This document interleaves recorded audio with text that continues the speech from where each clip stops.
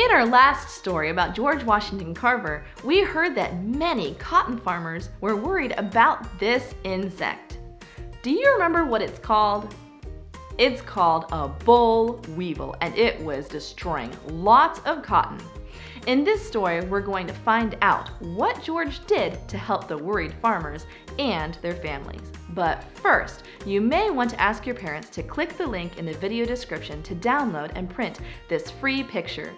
You can color the picture and answer the questions that go with it while you watch the story to find out what George did about that tiny boll weevil that was causing big problems. Let's get started. Howdy, y'all. I'm a cotton farmer and I need help.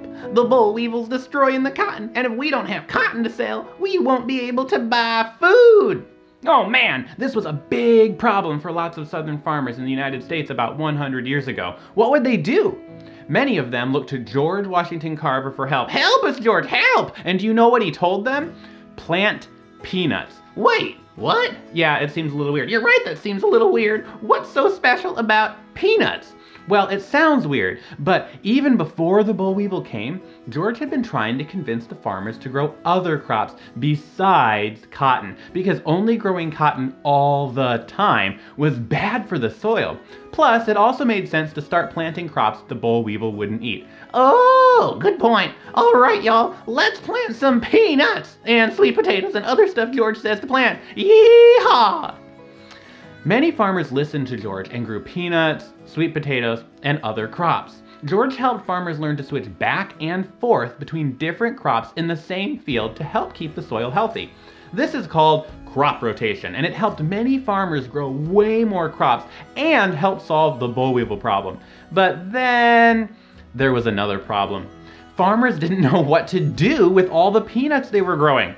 Some of them were even pretty angry. Well, thanks a lot, George. We can't eat this many peanuts. Peanuts for breakfast, peanuts for lunch, peanuts for dinner. What are we supposed to do with all these peanuts, George? They were pretty upset, and George wasn't sure what to do about the new peanut problem. But he knew God the Creator knew all about the peanut and everything else. What do you know about peanut plants? This is what a peanut plant looks like. Did you know that the part of the peanut that people eat grows underground? God sees every peanut in the world as it grows beneath the soil where we can't see it. Did you know peanut plants have yellow flowers? God sees every flower on earth and knows everything about each one of them. Did you know peanuts aren't really nuts at all? They're actually vegetables. God already knew all these things. George Carver believed God the Creator knows everything about everything. So he went for a walk and began talking to God. He said, "Mr. Creator, why did you make the universe?" Now George didn't hear anything, but he felt like God was saying, "You want to know too much for that mind of yours." So George tried another question. "Mr. Creator, tell me what man was made for." Again, he sensed God saying, "You are still asking more than you can handle." God knows way more than anybody else, so George knew that, and he asked a different question. "Mr. Creator, why did you make the peanut?" George still didn't hear anything, but he felt like God was saying, "That's better. Go to your laboratory and I'll tell you." So George took some peanuts into his science lab, closed the door, and began taking the peanuts apart. He separated the different nutrients and began to use what he knew about science to make dozens and dozens of things out of peanuts. After 3 days, he called his students into the science lab and showed them some of his discoveries. So I'm going to say some things George may have made out of peanuts. I want you to give a thumbs up if you think it's real, or a thumbs down if you think it's not actually something that George made from peanuts. Are you ready? The first one is peanut milk. Do you think he really made that or not? What about peanut bleach, peanut paper, peanut shampoo, peanut ink, and peanut shaving cream? Do you think he made that or not? Well, all of these are real things George Washington Carver made from peanuts. In fact, George eventually discovered about 300 ways to use the peanut.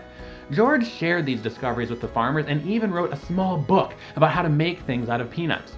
The farmers were very thankful. Now they could grow and sell peanuts to provide for their families. Oh, thank you so much, George. Now we can take care of our families. Yay! God used George's inventions to help many people, but there was another problem. Again? Yes, again. Farmers needed someone to go to Washington, D.C. and help convince Congress, the people who make America's laws, to pass a law that would help American peanut farmers sell their peanuts. Now, who could do a big job like that? Oh, I know. I think we should send George Washington Carver. He's the best man for the job. George, he's our man. If he can't do it, no one can. So, George went to Washington, D.C. But when George arrived at the super important meeting with Congress, the lawmakers had already been listening to other things for a very long time, and they were tired and a little bit grouchy. And the man in charge said, "You have 10 minutes, Mr. Carver." 10 minutes? That wasn't nearly enough time, but George took a deep breath, asked God for help. But wait, what would he do? What would he say? The peanut farmers are counting on him. How is he gonna do it? Well, I guess you'll have to keep watching to find out. 10 minutes? How could George convince them to make a new law in just 10 minutes? Would he be able to do it? You'll have to watch George Carver Part 6 on the Kids Enjoying Jesus YouTube channel to find out what George did in that important meeting. You can also ask your parents to go to kidsenjoyingjesus.com and download a free copy of George Carver, God's Plant Doctor. This lesson has the rest of the story and lots of activities to help you learn more about George Carver and God the Creator. One of these activities is a super fun game called What Do You Know? With lots of crazy questions for you to try to answer. You can play it today. You'll need a paper and pencil to keep track of your score, or you can use this free game sheet from kidsenjoyingjesus.com. You'll also need a phone, computer, or some other device where you can watch the What Do You Know video on the Kids Enjoying Jesus YouTube channel with your family. Just gather around to watch the video and have everyone try to guess the correct answers to the crazy questions like, what is a snot bot? Is alien armpit a real crayon color? How thick is chameleon spit? And which dinosaur had the biggest head? This video uses silly questions and Bible verses to help you learn about God, the only one who knows everything about everything, even chameleon spit, dinosaur heads, and peanuts. Keep track of your answers, and after the video, you can add up the final score to see who got the most questions right. It's lots of fun. This silly game can help you enjoy learning about God the Creator, who knows everything. Enjoying God as Creator and trusting that He knows everything helped George Carver make important discoveries and help many people. I hope you'll take some time today to talk to God and enjoy Him like George did. He knows everything, and He wants you to know and enjoy Him.